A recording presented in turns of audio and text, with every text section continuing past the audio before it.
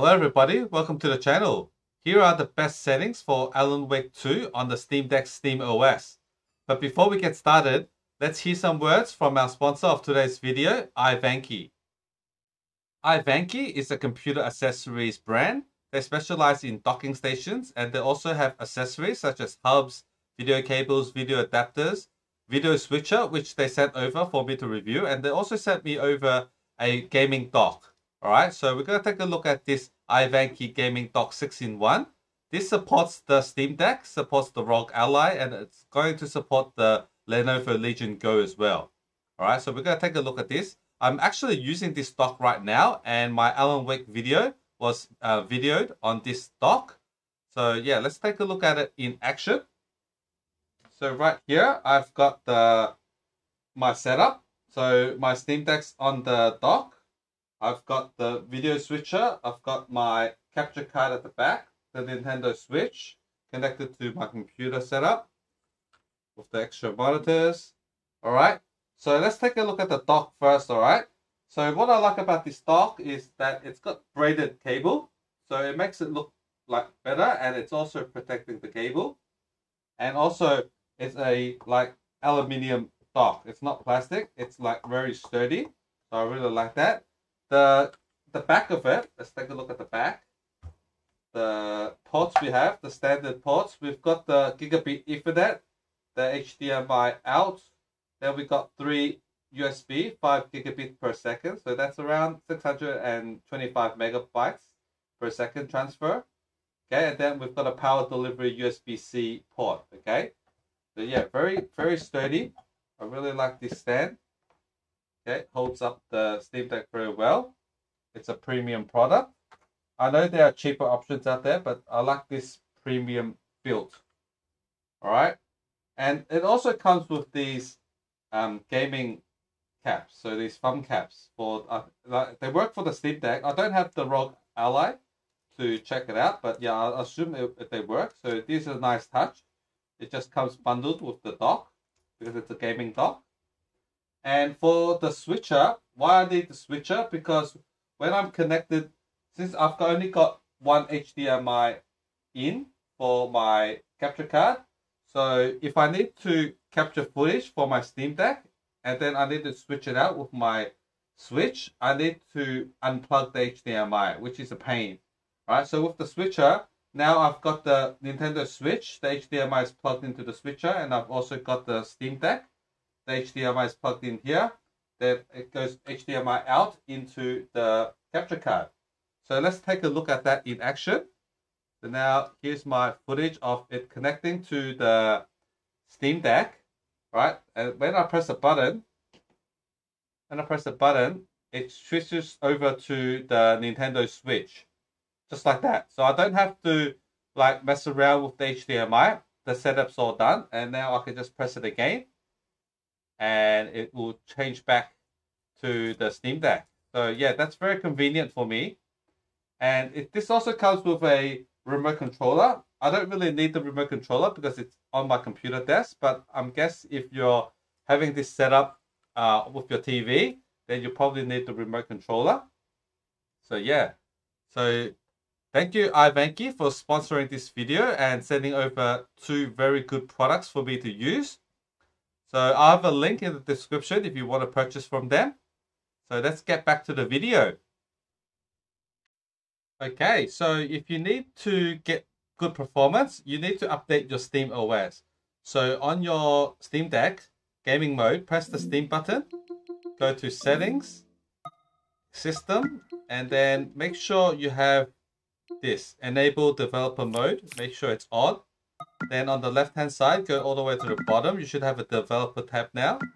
And then drag it down. You should have something called Show Advanced Update Channels. So make sure this is also toggled on.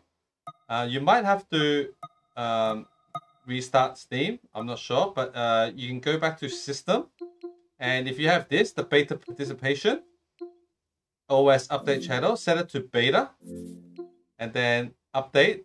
So, and then you should be able to go to, right now, the beta version is 3.5.1. Alright, so once you've updated this, the graphics are upgraded. and it runs a lot better. Okay, so let's just run the game.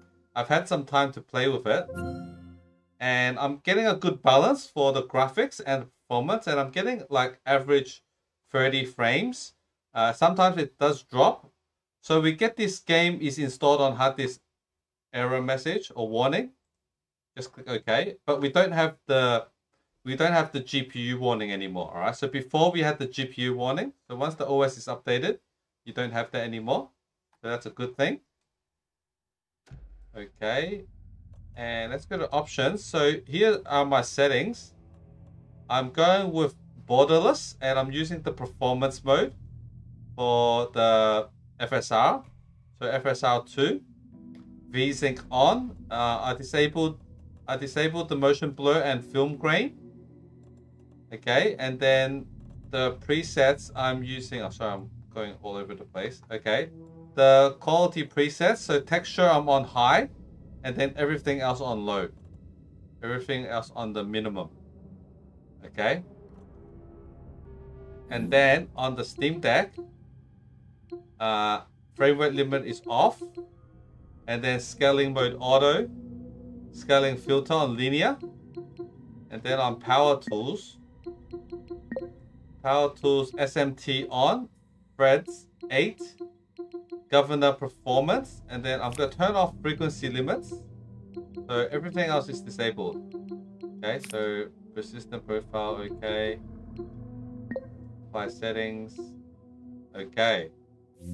Okay, let's start a new game. And let's see the performance. All right. So we do get pretty good performance for a gaming handheld running on battery. All right. Back to the beginning. We all come to a... See, this is the opening area. I'm getting 40 something. It is like pretty bare bone here. So yeah, pretty good performance here. Once you go into the forest, there's a lot of foliage, and yeah, performance drops there. And then when like there's lights and stuff, it drops. Okay, but still pretty good. Very playable. I know someone's gonna ask me in the comments like, how's the battery life? I'm running on batteries. Like I'm charged on a dock. I'm filming, so I haven't done a battery test. I'm not sure if I will. I don't really do battery tests, but yeah. Okay, so as you can see, I'm still at averaging 40 here. And it does look a little bit worse on the monitor because it's blown up a little bit. If you're playing on handheld mode on the Steam Deck screen, it does look a lot better.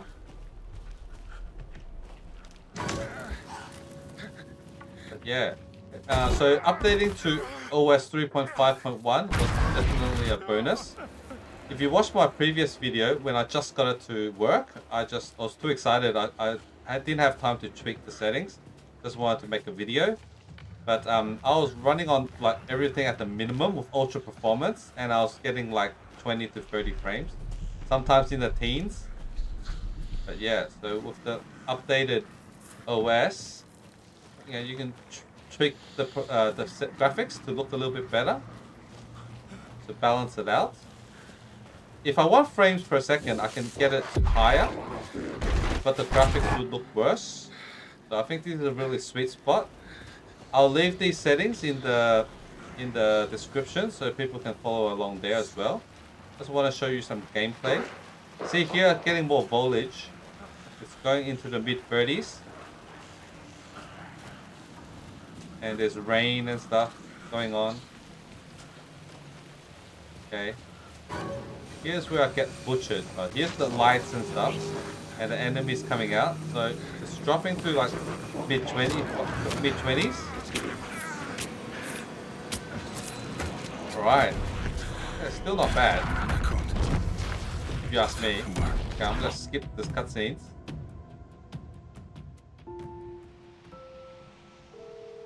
A deputy was supposed to be here to show us to the crime scene. There's the car, so where's the deputy? Yeah, we're getting like 30-ish here. Check out the map. Okay, zoom in. Player. Okay, we need to go here. Cabins. Okay. I think I hear someone. Could be our deputy. I can go take a look. Hey, over here. Hey there. Agent Casey, right? Sheriff Breaker said you'd be coming by to take over the case. You're half right.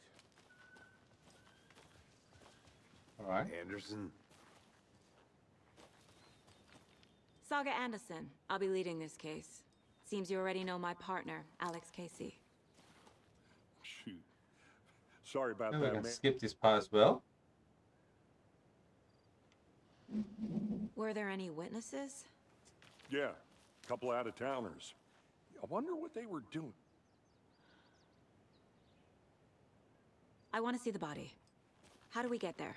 Oh, sure, that's real simple. Okay, so 20-ish, 30. Before we Yeah. get to the crime scene, there's time to review In the the facts of the forest. case so far. Normally Make it's sure a I'm little bit seeing worse the in the clues forest clearly. because there's just a lot of foliage. Okay. So now my we're place. in her room. I think it's a lot better The here. facts are on the board. Yeah, because there's no trees and stuff, so it's a lot better. Everything we know about the previous murders. Worth taking another look. Okay.